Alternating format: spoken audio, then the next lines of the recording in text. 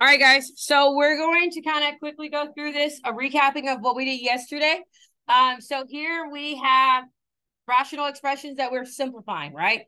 And we talked about in order to simplify, you want to factor your numerator and your denominator. Then you eliminate common factors. I'm sorry, not terms. Common factors, and then you state the restriction on the denominator, right? Okay, so that's what we're doing. So when we look at what we have here, our numerator, this is going to be an example of how would I factor this? Exactly. What multiplies, it's a simple. So what multiplies to give me -8, but adds to give me -2? We know it's a simple because your leading coefficient is cast with a friendly 1. Okay. So we need a -4 and a +2. Okay. How do we feel so far? Okay. The denominator is not simple. It is a complex. Okay. And when you have complex, that means you need your x. So the x, we gotta do the x. Okay. So we need the x. So we have 3 times -4 is -12. And what is our middle term? 4. So we're asking ourselves what multiplies to give us -12, but adds to give us 4. So what?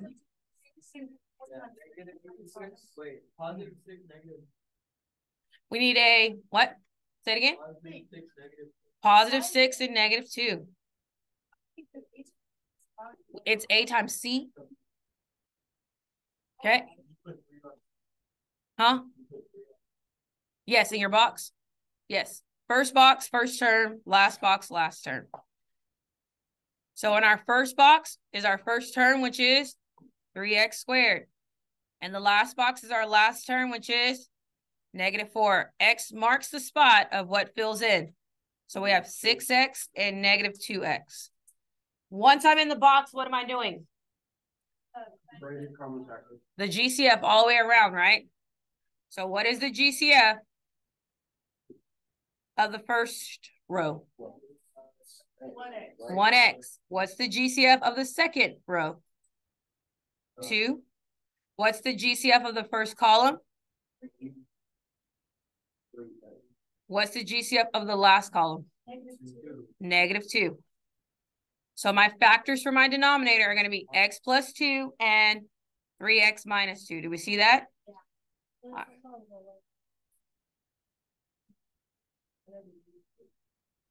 Okay. I'm going to say tutorials is needed. Yes.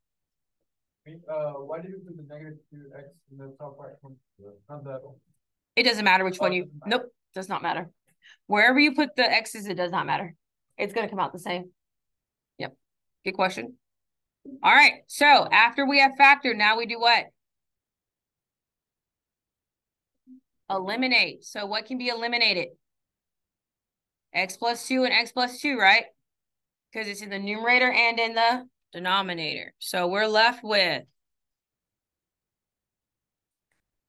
3x minus 2. Okay. What is our restriction? What can x not equal?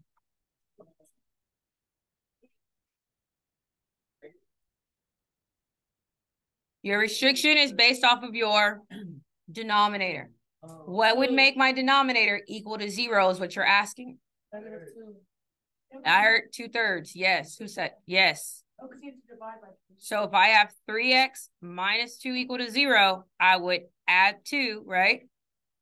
And I'm left with 3x equals 2. Is x by itself? No. So I would have to add 3. So my restriction is 2/3. So that would be my final answer. Okay, x minus 4 over 3x minus 2, and the restriction is x cannot equal 2 over 3. All right, I'm going to pause. I'm going to be walking around. I want you to do number 5, okay? All right, so in your numerator, you should have used greatest common factor. In your denominator, you should have used complex, right? So GCF is 3, and we're left with x. I forgot my 2. My 2x plus 5. Yes. Okay. The denominator, we're going to use our complex. So 2 times -5 is -10. The bottom is the middle, and we get 3. So what multiplied to give you -10, but added to give you 3? There we go. We had a 5 and a -2. Okay. Remember your box?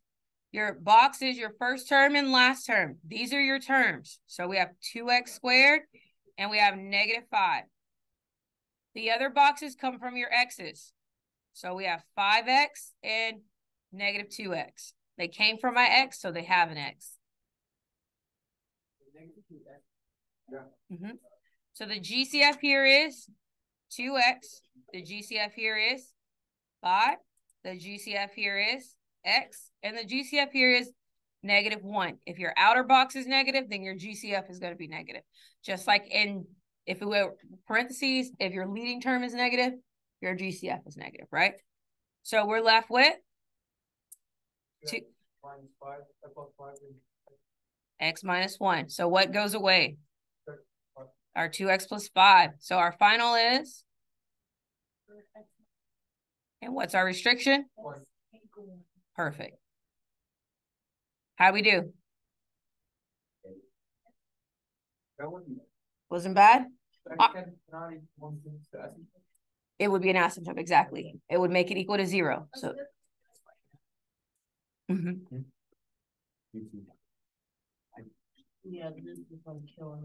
okay. So in terms of what we've learned, this would be an asymptote, this would be a whole because I removed it, right? What's removable is a whole, what's not removable is your asymptote. Okay. Good question and statement. All right, so I'm going to do the 2 variable with you just to show you that it's the same. So in this case, we have x and y. We can still apply our factoring strategies for x and y. These are both perfect squares that are being subtracted. So I can still apply difference of 2 squares, right?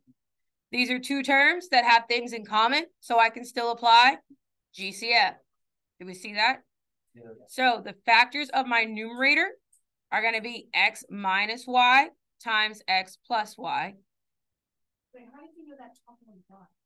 Because they're perfect squares that are being subtracted. My denominator, what's my GCF? 6x. And when I factor out 6x, I'm left with 1x and 1y.